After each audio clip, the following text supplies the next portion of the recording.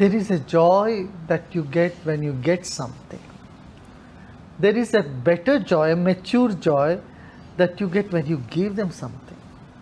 So when you give happiness to others, you get much more happiness.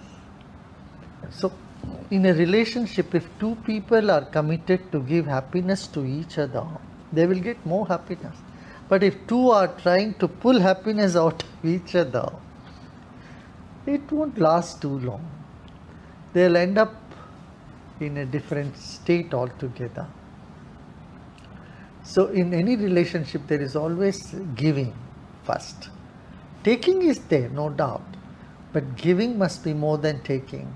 Then it will be healthy. Would you say that's the secret to a loving relationship? Or is there something more powerful than giving? I think the very nature of love is giving. The nature of lust is taking. Okay.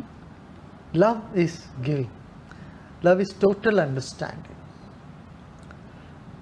One may find it difficult to find such a state in a not normal, not today, but not impossible.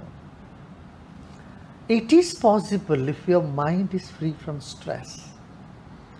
Otherwise, when you are stressed, you start bickering on all small things. Yeah.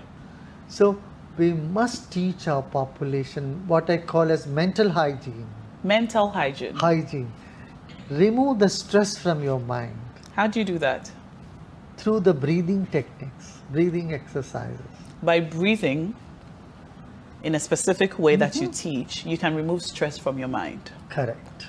Is this for the moment while you're practicing it? No. Or it's like taking shower. When you take shower in the morning, the freshness continues, right? Till the evening. Until you need to take another shower. Another shower in the evening. Okay. So like that, you can do this twice a day.